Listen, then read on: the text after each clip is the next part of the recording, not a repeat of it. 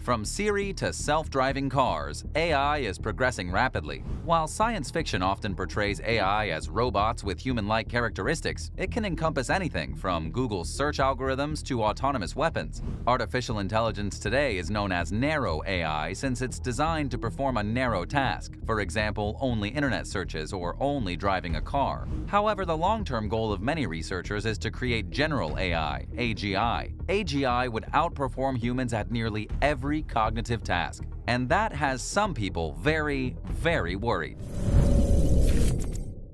Elon's concerns. From challenging world leaders to one-on-one combat to single-handedly taking over the space industry, it's clear that Elon Musk isn't fazed by much. But if there's one thing that has always kept Tesla's CEO on his toes, it's AI. Back in 2020, Elon shared his concerns about the biggest project in AI right now, Google's DeepMind. Elon Musk believes that DeepMind is a top concern when it comes to artificial intelligence. Speaking to the New York Times, Elon said, "Just the nature of the AI that they're building is one that crushes all humans at all games. I mean, it's basically the plotline in war games. In war games, a teenage hacker connects to an AI-controlled government supercomputer trained to run war simulations. In attempting to play a game titled Global Thermonuclear War, the AI convinces government officials that a nuclear attack from the Soviet Union was imminent." Elon also told the New York Times that his experience of working with AI at Tesla means he can confidently say we're headed toward a situation where AI is vastly smarter than humans. The Tesla CEO believed that the time frame would be less than 5 years. That doesn't mean everything goes to hell in 5 years, it just means that things get unstable or weird, he said. Surprisingly, Elon was actually an early investor in DeepMind, which according to reports sold to Google in 2014 for over $500 million.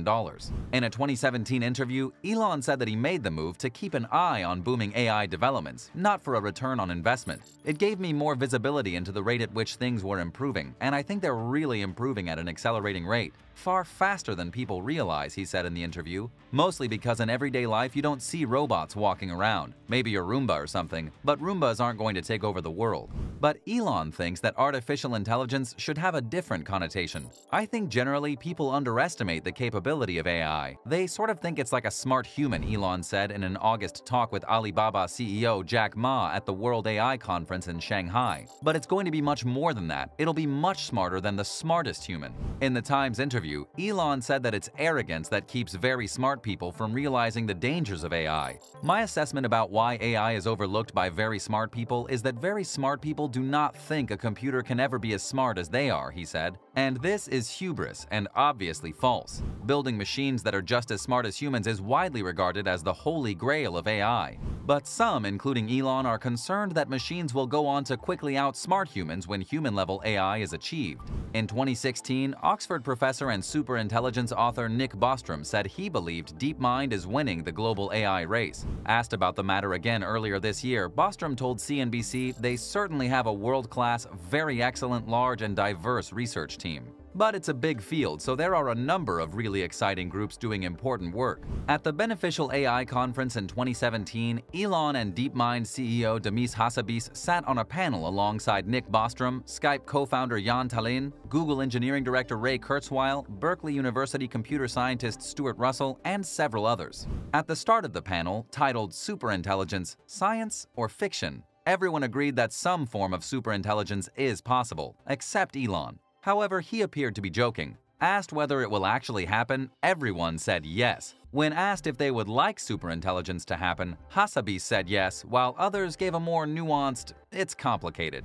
DeepMind was purchased by Google with one goal: to constantly evolve and learn. The supercomputer is said to be able to learn at a rate much faster than humanly possible. DeepMind is capable of quite a selection of things like navigation, learning games, and basically growing at an extremely rapid rate. Google uses DeepMind in order to help them predict certain moves that their users are going to do before doing it. One way Google uses DeepMind is when you type a certain text, DeepMind then provides you with possible related texts. DeepMind was described to win at any particular game playing them at super speed and at superhuman abilities. For example, when it was tasked to beat the library of Atari games, it learned to understand the games without changing the code. After some time, the AI could play the games better and with more efficiency than humans. DeepMind's research covers everything from climate change to healthcare and finance. In partnership with the European Bioinformatics Institute (EMBL-EBI), DeepMind launched its AlphaFold protein structure database in 2021. Intelligence allows DeepMind to learn, imagine, cooperate, create, communicate, and so much more. By better understanding different aspects of intelligence, one can use this knowledge as inspiration to build novel computer systems that learn to find solutions to difficult problems on their own. Better, faster, smarter. Determined to create AI agents that could better address the limitations of human intelligence, DeepMind created Xland. In addition to having a bigger range of possible games to work on, these agents will now be able to deal with entirely new situations and challenge themselves with new games and tasks, such as ones they have never seen before. The DeepMind AI agents are represented by 3D virtual avatars that reside in a multiplayer online environment meant to mimic the physical world. Player surroundings are assessed through RGB images, and they learn how to interact with different games and genres. According to DeepMind, in contrast to traditional top-down approaches, the agents make frequent attempts at self-betterment through trial and error, exploring different states in search of satisfying outcomes. The systems displayed a wide range of patterns rather than highly optimized and specific patterns for specific tasks. Outside of playing games, DeepMind was used to improve power efficiency in the already optimized data centers at Google. DeepMind was able to improve on the efforts of previous specialists by 15%. Making a 40% reduction in cooling costs. It's also been used in developing Google Assistant and helps create personalized app recommendations in Google Play.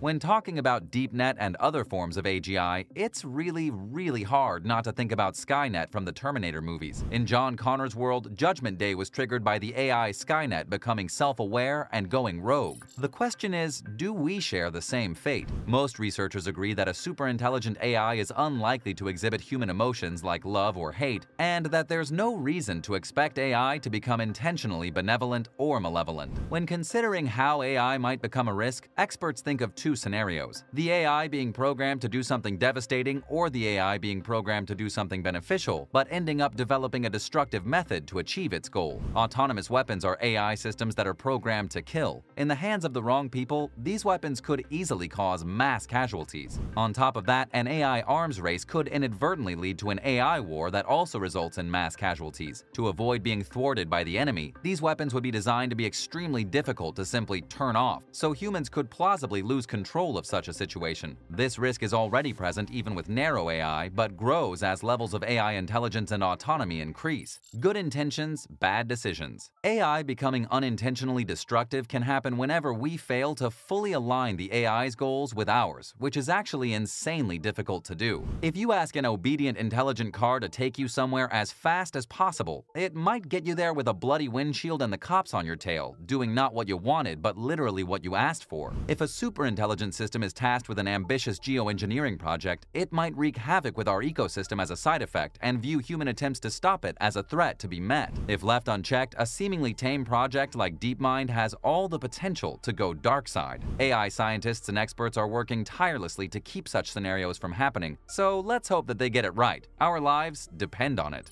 An immediate threat. For all the good that it brings, AI poses a ton of threats, and they're not all centered around sentient robots and killer drones. The most immediate concern for many is that AI-enabled systems will replace workers across a wide range of industries. AI brings mixed emotions and opinions when referenced in the context of jobs. As has happened with every wave of technology, from the automatic weaving looms of the early industrial revolution to the computers of today, we see that jobs are not destroyed, but rather employment shifts from one place to another, and entirely new categories of employment are created. We can and should expect the same in the AI-enabled economy. Research shows it's inevitable that AI will replace entire categories of work, especially in transportation, retail, government, professional services employment, and customer service. On the other hand, companies will be freed up to put their human resources to much better, higher-value tasks instead of taking orders, fielding simple customer service requests or complaints, or data entry-related tasks.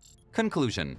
Disinformation and mass surveillance have also become serious concerns of late. If we don't solve these problems now and build ethical AI, implications down the road can be a lot darker than people realize. Do we really trust companies to do the right thing? Do we trust governments to do the right thing? Like Elon, most of us are super skeptical about the rise of AI, and rightfully so. There will always be a few bad eggs who will try using AI to influence, infiltrate, and manipulate. But enterprises, organizations, and citizens should keep asking questions, keep working towards building ethical AI, and keep trying to fight automated bots and malicious attacks, because AI is coming, whether we're ready or not. Well, that's it for now. Thanks so much for watching, and until next time, welcome to the future.